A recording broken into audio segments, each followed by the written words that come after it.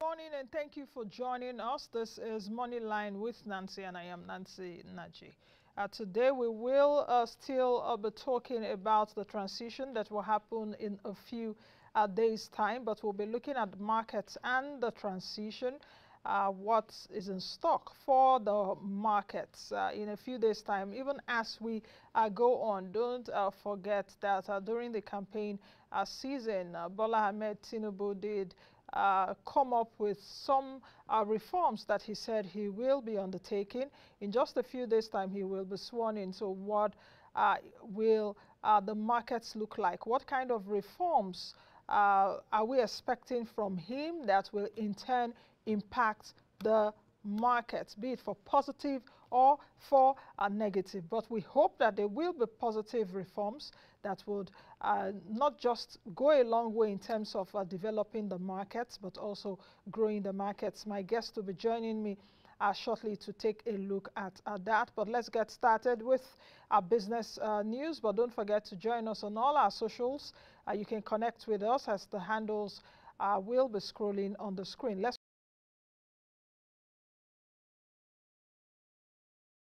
All right, welcome back to the program. My guest is joining me right now virtually. He is Olatunde Amolegbe, the immediate past president of the Chartered Institute of Stockbrokers. He's also the managing director at Steven Asset Management Limited. Mr. Amolegbe, good to see you and welcome to the program. Good to see you, Nancy. Thanks for having me. Fantastic. Good to have you. Now, let's get started. The swearing-in ceremony will be in just a few days. I would like to know what your feelings are towards the market, regarding the market, especially as the transition approaches. Are you bullish, or you are hawkish, or you're neutral?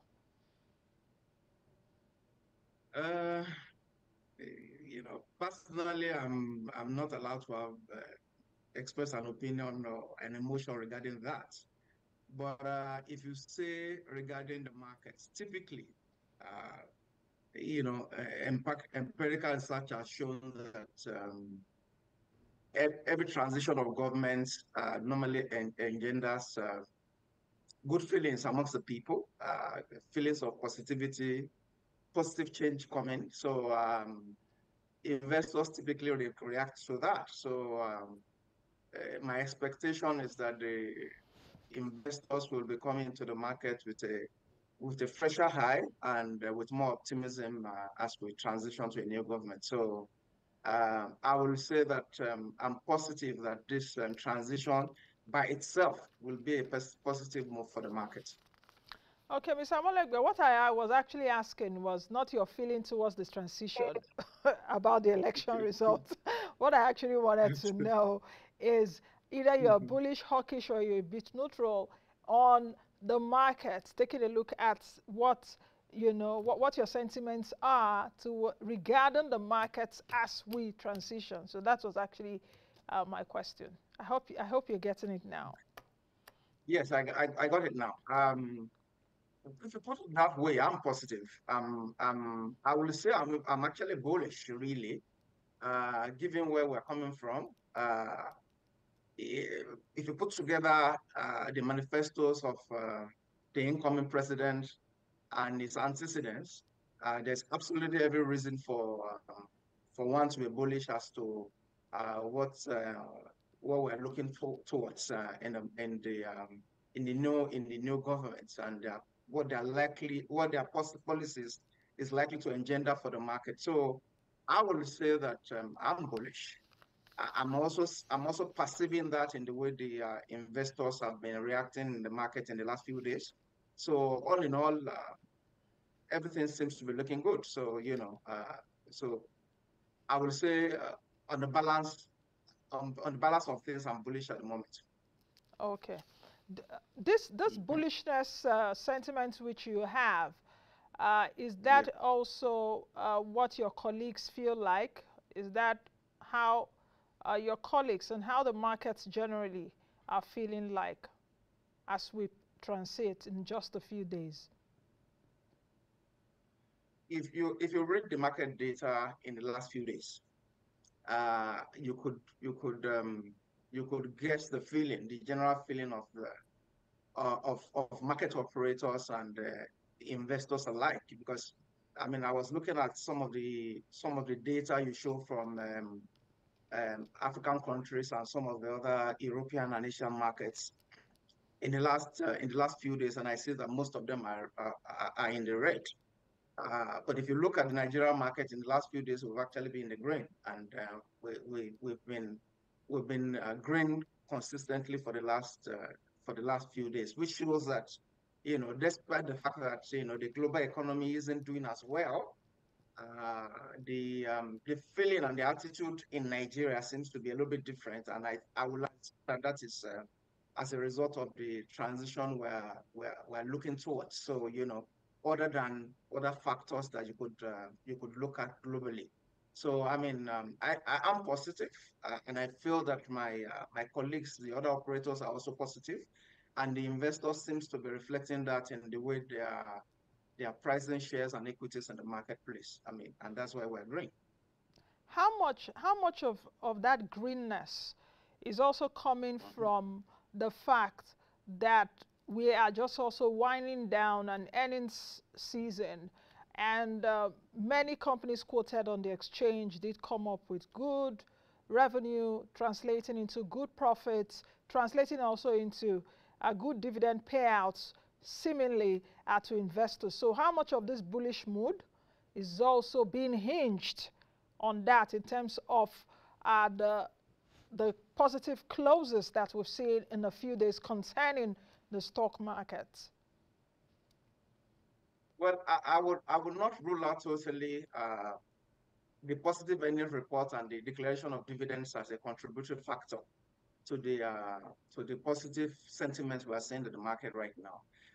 But you will agree with me that the stock market is a forward pricing mechanism, so to say. So I will say that a significant portion of the positive of the sentiment from positive corporate announcements have probably already been factored.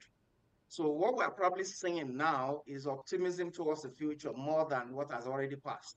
All right. A lot of those companies you've also mentioned have also come out with first quarter earnings, very good first quarter earnings. The expectation is that that will continue into the near future, and that is why we are seeing the positive sentiments we are seeing at the moment. So, uh, given that the stock market tends to look forward as different from factoring the what has already passed. I think a bulk of what we are seeing in the market right now is coming from what we're expecting rather than what has passed. Okay. Um, I appreciate your positive outlook for the market, but uh, it's a market and anything can happen. A policy, a pronouncement can actually jolt the market in any way. So if I really want to get your cautious sentiment, which segment of the market do you think that investors should be cautious about as we transition? I hope you understand my question. Which segment of the market should we be cautious Mhm. about? And which segment of the Okay. market should we also Mhm. look at that bright things are going to be for that segment? I hope you understand what I'm asking. Yeah, yeah. I mean, I get you to an extent. I, you know, the government were saying, and from their manifesto, are probably going to focus on infrastructure. The outgoing government have done quite a bit of that. We think that the incoming government will also focus on developing infrastructure, because at the end of the day, you need to develop infrastructure before you can talk about transitioning from consumption to production. So, as a stockbroker, I will continue to be bullish on sectors around industrial goods, around construction, around those businesses that has to do with developing infrastructure. We also know, of course, that Nigeria is a huge market for telecoms. So that the growth in that particular sector is not expected to slow down anytime from now. Uh, the banking industry also continue to show resilience. I was mentioning to someone that if you look at what our banks have done recently, a lot of them have had to take significant hits from having to take write-offs from what is happening in Ghana. And despite that, most of them has came up with very good numbers in the year-end results, and declared even dividends that are better than what they declared last year. That for me shows resilience in that sector. That shows a sector that is growing despite all the challenges that are available in the market. Regarding caution, we are still grappling, obviously, we are still grappling with the issues of inflation. We are still grappling with, the unstable exchange rate policy. So I will say those industries that lean heavily on consumer goods that finds it difficult to pass along the inflation cost to their customers, then those ones might continue to struggle on the short run until we actually start seeing the policies that the new government is going to come up with to tackle those issues of inflation and foreign exchange issues. So I will say on the cautious side, I will be cautious about uh, consumer good companies, that really are not able to really pass on the full cost of inflation and exchanges issues to their customers. Hmm. Okay, so from that answer, you definitely understood my question.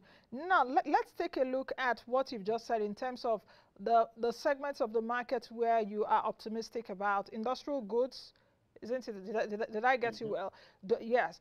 Do you think, Yes. yes, do you think that inflation will not pass through those segments of the market also? And how will inflation pass through? Because inflation is impacting everyone as we speak right now. For some segments of the market, like consumer goods, which you're talking about, a lot of the companies there have increased the prices of their products and all of that. So based on that, your optimism for industrial goods and the other segments which you talked about, do you think they are not suffering inflation too? If you think so, how is inflation passing through? Okay. Now, the industrial, all the sectors are suffering the impact of inflation. I mean, that is the way it works.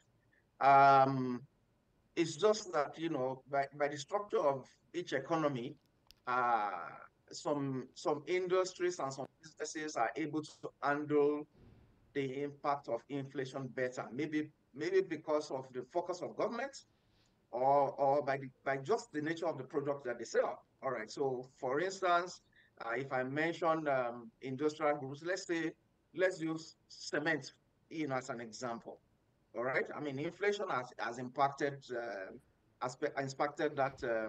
that sector, but they're able to pass on the impact of inflation better because they're able to increase their product, and despite increase the price of their product, and despite increasing the price of their product, we are not seeing that increase in price impacting volume that much. All right, from the figures we are seeing, as different from maybe the consumer goods where a significant increase in prices could actually impact the volumes that the companies are able to push out, which could ultimately impact their total revenue and of course their profits at the end of the day.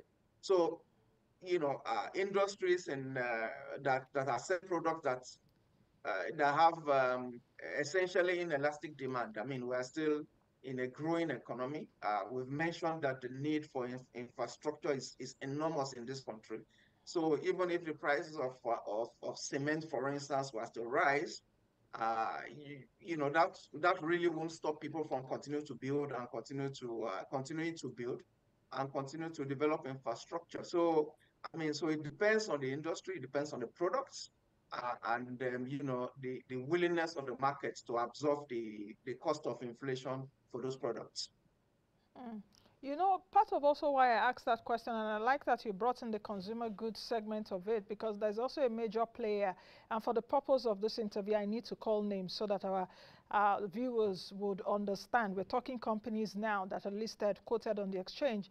Unilever, for example, I think in March, did say that it was stopping the production of popular brands that Nigerians are used to, home care brands as well as skincare brands. The popular Omo, for example, Lux, and which other one? Sunlight. So why I'm bringing this up is that in case Nigerians go to those to the markets and they are looking for those products, Unilever says that it is stopping the production of those products. And he said that in March, in a bid, perhaps Naira devaluation, and some of those challenges that we're talking about, inflation, eating into the bottom line. Unilever says that it wants to, re-strategize, remodel its business to sustain profitability. So for that case, for Unilever, for example, and perhaps for even other consumer goods products, companies, what are the risks?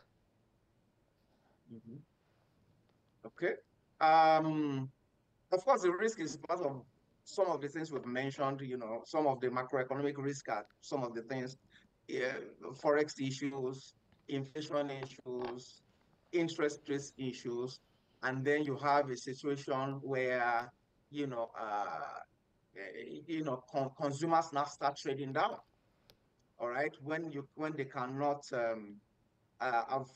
afford the price increases on some of these products that some of these companies produce. Our consumers could very well start trading down, and the moment they start doing that, then you are now seeing a situation where volume starts to dwindle. So it takes for some of Okay. these companies to really be innovative in order to be able to Okay. remain relevant in the marketplace. Okay, Mr. Amolegbe, let's quickly take a break, and when we return from the break, we'll continue this conversation. But as we take a break, we're going right now for a live broadcast. But don't fret, we'll bring you back this interview. Okay. Here is a new and refreshing offer for our esteemed audience across the globe. The new AIT Cloud TV is an online streaming service that offers you attractive opportunities to view our rich, exciting, and entertaining programs anytime, anywhere. AIT Cloud TV is available on the web on www.ait.app, Apple TV, Amazon Fire TV, Roku, and Android TV. You can also download the mobile app from the Google Play Store or the Apple App Store. Simply connect to the internet, download the app, register, and watch live or catch up on unlimited hours of exciting shows. AIT Cloud TV, TV on the go.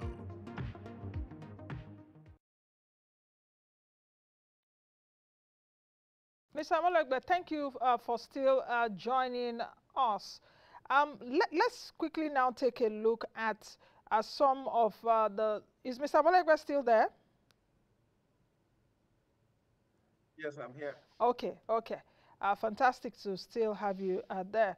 How much attention do you think that the markets will receive from the president-elect now? How much attention do you think that the categories of markets, I'm not talking about only capital market now, perhaps the fixed income market and all of that, how much attention will you think that it will receive from the president-elect when he becomes president? Then the second part of my question is that do you think his administration will understand the importance, the significance of markets, the significance of the capital market, for example, in terms of capital raising?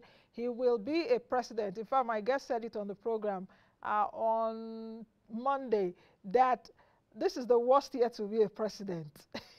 Some have actually also said that when he comes in, he will still borrow money because there is no money anywhere. So there's no magic about that. He will borrow perhaps to sustain himself first before he comes up with innovative ways to get money. So, but what do you think in the scope of all of this? The market has a way of putting a measure to a person. And I think that the capital market has a very good measure of the president-elect already. The market knows his antecedents, what he's done, while he was governor, and what his predecessors have done consequently.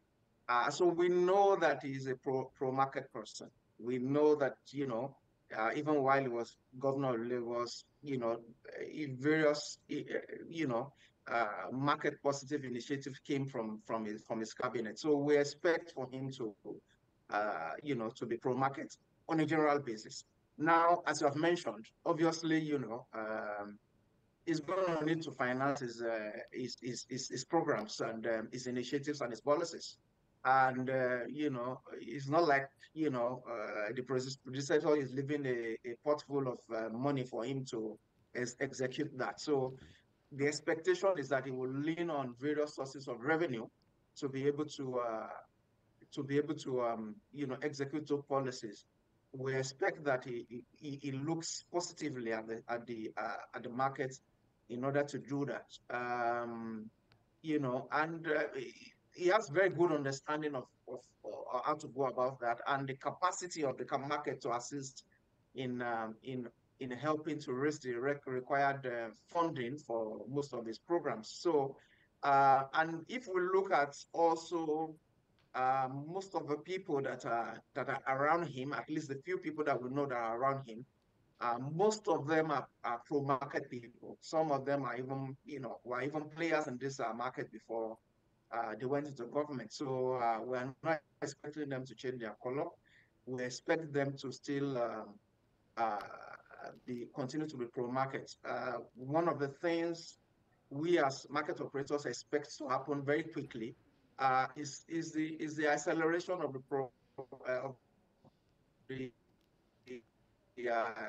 privatization program that seems to have installed. We know hands off a lot of these,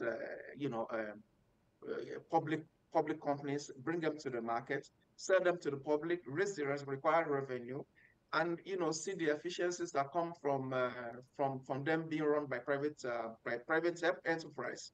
So we expect that to happen very quickly.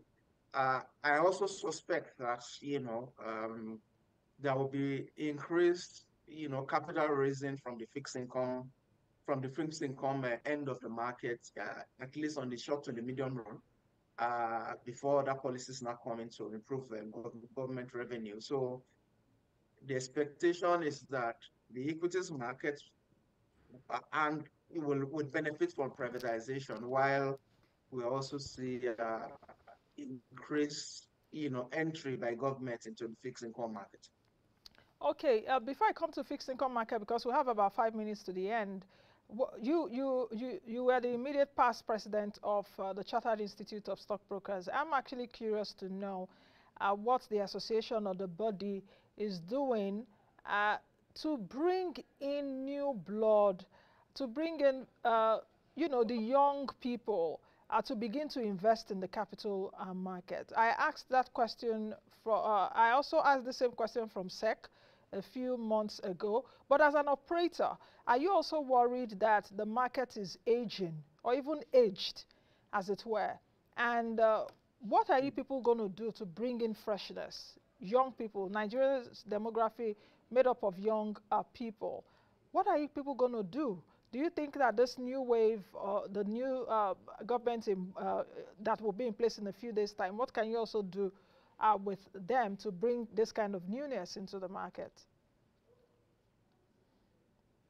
In truth, we've seen an increase in participation by younger people in the market recently. And by recently, I mean in the last few years, with the transitioning of the market itself from the physical, paper market to the electronic market, we're seeing more of them being able to access the market via their phones and other devices. Uh, Also, we know that there's a transition period. We know that the young or the younger that tends to be they tend to be I will say impatient when it comes to income. So you see most of them firstly tending towards non-traditional investment sources, and you know what I mean by non-traditional investment sources. But Yes. with time, they are realizing that those non-traditional investment sources are just too risky. Some of them are finding themselves losing the small savings they have, and they are now taking a look at the stock market, the fixed income market, to say, okay, look, is this a place where I can build, I can build long-term accumulation to be able to execute some of the projects I might have in mind. So gradually, we are seeing more of them coming in. The advent of these digital platforms that also provides access to markets, not only in Nigeria, but in foreign markets is also helping. Because it means that it's meeting the youth where they are. So even we have lots of Nigerian youths that are not necessarily living in Nigeria, but would like to not only invest in Nigerian market but in global markets. So the admission of the digital platforms by SEC recently is also helping to serve as a calling card to some of our youths to to start to participate in the marketplace. On the CIS side, as I've mentioned on your program earlier, we've also transitioned from bringing in young professionals into our fold uh, by having them do physical exams. So our examinations, for instance, now are also fully digital.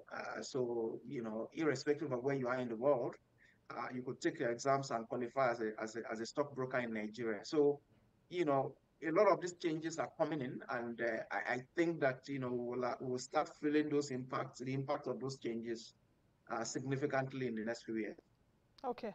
I want to say thank you very much for joining me on the show today. Let's do this again sometime, perhaps when the president-elect is inaugurated and we'll begin to count down to 100 days. Let's see what will happen. But from what you've said, markets are really hopeful and optimistic that as a pro-market person, good things will come to the marketplace. So thank you very much, Mr. Amolegbe, for joining us today. Thank you, Nancy. Thanks for having me. You're welcome. I've been speaking with the immediate past president of the Chartered Institute of Stockbrokers, Olatunde Amolegbe. We've been speaking about the markets and what is expected, at least in the next few days or few weeks, as the president-elect is inaugurated.